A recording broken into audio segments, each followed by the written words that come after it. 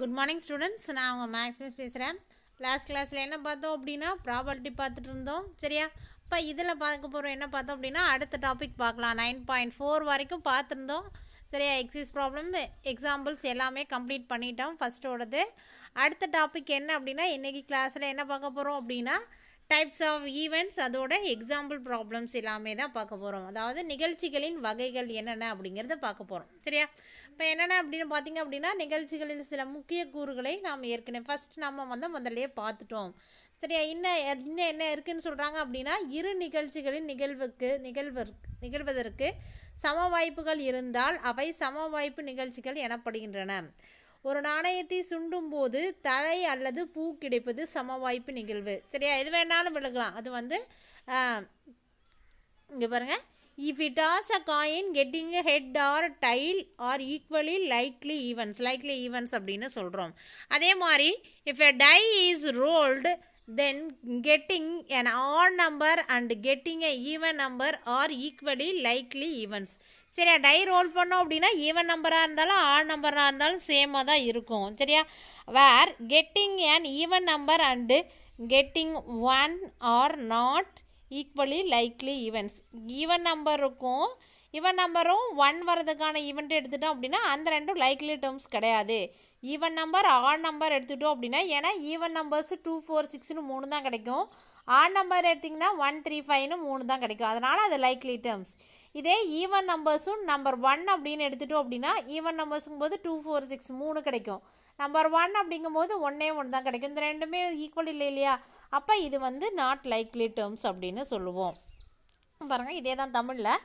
ஒரு பகடையை உருட்டும் போது ஒற்றை அல்லது இரட்டை எண் கிடைக்கும் நிகழ்ச்சிகள் சம வாய்ப்பு நிகழ்ச்சிகள் எனப்படும். ஆனால் இரட்டை எண் அல்லது 1 என்ற எண் கிடைக்கும் நிகழ்ச்சிகள் சம வாய்ப்பு நிகழ்ச்சிகள் அல்ல. ஏன்னா அது ரெண்டும் ஈக்குவல் கிடையாது, அதனால் சம வாய்ப்பு நிகழ்ச்சிகள் கிடையாது.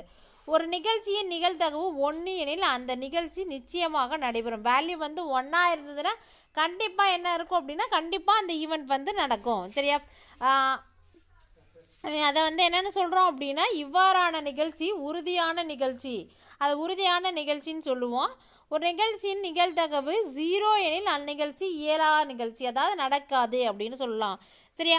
அப்போ சர்டன் ஈவெண்ட், ஷியூர் ஈவெண்ட் ஒன்று, இம்பாசிபிள் ஈவெண்ட் ஒன்று. ஷியூர் ஈவெண்ட் அப்படின்னா கண்டிப்பாக வேல்யூஸ் நடக்கும், அது இம்பாசிபிள் அப்படின்னா அது நடக்காது. அப்போ ஷியூர் ஈவெண்ட்டுக்கான உறுதியான நிகழ்ச்சிக்கான ப்ராபபிலிட்டியோட வேல்யூ என்ன? பி ஆஃப் இ 1. நடக்காது அப்படிங்கிறதுக்கு இம்பாசிபிளுக்கான வேல்யூ என்ன அப்படின்னா ப்ராபபிலிட்டியோட வேல்யூ 0. சரியா? இப்போ இங்கே என்ன சொல்கிறாங்க அப்படின்னா ஒரு நாணயத்தை சுண்டும் நிகழ்ச்சியை எடுத்துக்கொள்வோம். ஒரு நாணயத்தை சுண்டும் போது அதன் இரு பக்கங்களும் பூ மற்றும் தலை ஒரே நேரத்தில் கிடைக்காது. கண்டிப்பாக கிடைக்காது. சரியா? கரெக்டாக இருந்துச்சுன்னா பூ தலை ரெண்டுமே கிடைக்காது. இரு நிகழ்ச்சிகள் ஒரே நேரத்தில் நடக்க இயலாது எனில் அந்நிகழ்ச்சிகள் ஒன்றை ஒன்று விளக்கும் நிகழ்ச்சிகள் அப்படின்னு சொல்லுவோம். இப்போ ஒன்றை ஒன்று நிகழ்ச்சி விளக்கும்னா மியூச்சுவலி எக்ஸ்க்ளூசிவ் ஈவெண்ட்ஸ். ஏன்னா கண்டிப்பாக காயின் ட்ரா பண்ணும்போது ரெண்டுமே ஒட்டுக்கா நடக்கிறதுக்கு பாசிபிலிட்டிஸே இல்லை. அதே மாதிரி அடுத்தது என்ன சொல்கிறாங்க அப்படின்னா ஒரு சீட்டுக்கட்டில் ஆகும் மழை பெய்யும் நிகழ்வு மற்றும் கதிரவன் ஒளிரும் நிகழ்வு இரண்டும் ஒன்றை ஒன்று விளக்கும் நிகழ்ச்சிகளாகும். ஒரு சீட்டுக்கட்டில் உள்ள 52 சீட்டுகளில் இருந்து ராஜா சீட்டு அல்லது ஹாட் சீட்டு எடுக்கும் நிகழ்ச்சி எந்த வகையானது? இங்கே பாருங்கள். இப்போ அதே மாதிரி ரெயின் வரதும் பாருங்கள், rain and sunshine mutually exclusive. What about choosing Kings and hearts from a big of 52 கார்ட்ஸில் king ஹார்ட்ஸுக்கானது கேட்குறாங்க. அப்போ டை த்ரோ பண்ணுறோம் அப்படிங்கும்போது வேல்யூ என்ன எடுத்துட்டோம் அப்படின்னா be the event of getting an even number, even phase அப்படிங்கிறது. that is 2 4 6. then the event of getting oddங்கிறது என்னென்ன? Complimentary of இ, அதோட காம்ப்ளிமெண்ட்ரி. அதை என்னென்னு சொல்லிக்கலாம் அப்படின்னா இ டேஷ் ஆப்போசிட். அதனால் என்னென்னா அதில் இருக்கிற ஒரு நிகழ்வு கூட இதில் வராது, அதனால் காம்ப்ளிமெண்ட்ரின்னு சொல்கிறோம், இ டேஷ்னு சொல்கிறோம்.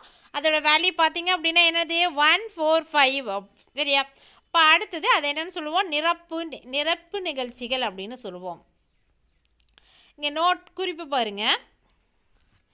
The events E and E dash are mutually exclusive. ஈவும் E dash mutually exclusive. ஒன்றை ஒன்றும் விளக்கும் நிகழ்ச்சிகள். the probability of the probability of E dash equal to 1. ரெண்டையும் ஆட் பண்ணோம் அப்படின்னா அதோட வேல்யூ என்ன அப்படின்னா ரெண்டுமே வந்து இதில் இது ஆப்போசிட். அப்போ ஆட் பண்ணால் கம்பல்சரி வேல்யூ என்ன அப்படின்னா 1 தான். E and E dash are mutually exclusive and exhaustive. விளக்கும் நிகழ்ச்சி மற்றும் நிறைவு செய்யும் நிகழ்வுகள்.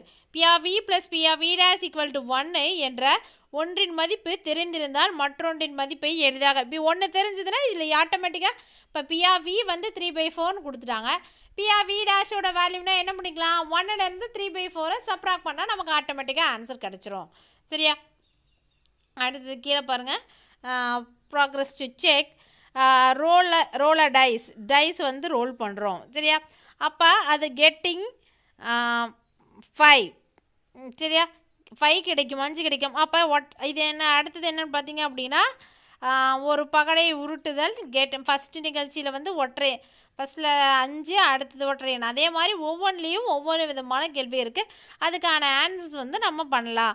அப்போ 5 வர்றதுன்னா 1 தான் இருக்குது. அதே மாதிரி ஈவன் நம்பர்ஸ் அப்படின்னு எடுத்துக்கிட்டிங்க அப்படின்னா 2, 4, 6ன்னு வரும். சரியா? எக்ஸாம்பிள் 9.4 பார்க்கலாம். நாளைய மழை பொழிவிற்கான நிகழ்தகவு 91/100 எனில் மழை பொழிவு பொழியாமல் இருப்பதற்கான நிகழ்தகவு என்ன? சரியா? கொஸ்டின் என்ன அப்படின்னா the probability that it will be a rain tomorrowக்கான ப்ராபபிலிட்டியோட value 91/100 with the probability that it will not rainக்கான value என்ன அப்படிங்கிறது கேட்குறாங்க. அப்போ என்ன, அப்போ ஒரு டேஷ் E வந்து தெரியும், E டேஷ் வந்து தெரியாது. அப்போ என்ன பண்ணிக்கலாம், 1லேருந்து P of E சப்ராக்ட் பண்ணால் நமக்கு ஆட்டோமேட்டிக்காக ஆன்சர் கிடச்சிரு போகுது. பாருங்கள், let E be the event that it will be rain. அதாவது E என்பது நாளை மழை பொழிவதற்கான நிகழ்ச்சி எனில் E dash என்பது நாளை மழை பொழியாமல் இருப்பதற்கான நிகழ்ச்சி.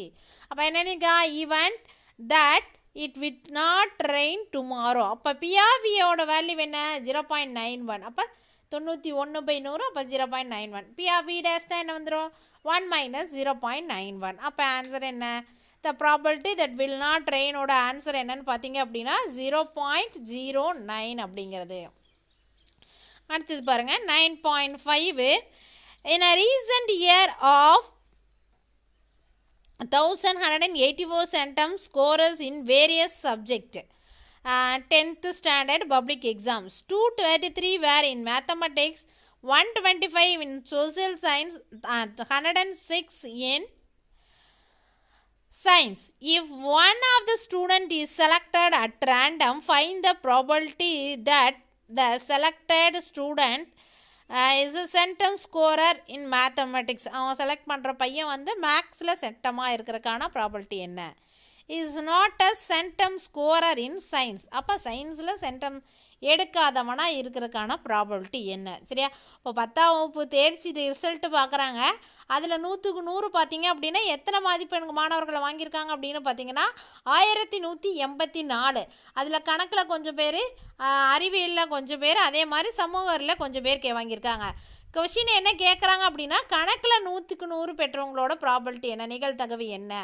அதே மாதிரி அறிவியலில் 100க்கு 100 பெறாதவனோட நிகழ்தகவு என்ன அப்படின்னு கேட்குறாங்க. அப்போ மொத்தமாக அப்படிங்கும்போது என்னோட வேல்யூ அப்படிங்கும்போது இங்கே என்ன கிடைக்கும், 1184 தானே, 1184 தானே.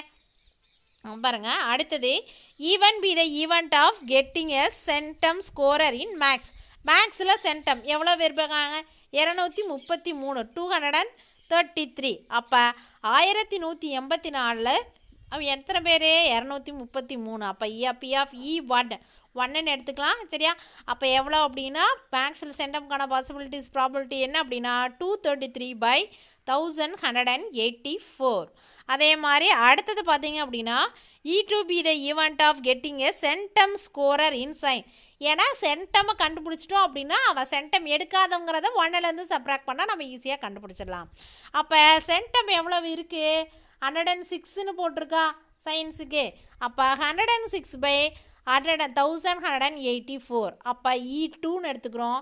E2 டேஸ்னா சென்டம் எடுக்கலை. அப்போ 1லேருந்து 106/1184 சப்ராக்ட் பண்ணோம் அப்படின்னா இதில் எல்சிஎம் எடுத்து சப்ராக்ட் பண்ணோம் அப்படின்னா ஆன்சர் என்னன்னு பார்த்தீங்கன்னா 1184 84லேருந்து 106 வந்து சப்ராக்ட் பண்ணோம் அப்படிங்கும்போது ஆன்சர் என்ன அப்படின்னா 1078 அப்படிங்கிறத ஆன்சர். 1078/1184 அப்படிங்கிறதா நம்மளோட ஆன்சர். சரியா?